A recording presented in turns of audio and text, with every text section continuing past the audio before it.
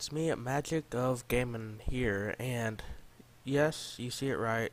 There's CS:GO went free on Steam, so I downloaded it, and now um, now I get to play it.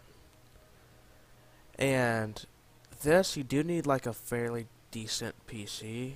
So yeah, there's only when I haven't been here, or through the week's time, there's only been one really big scandal thing.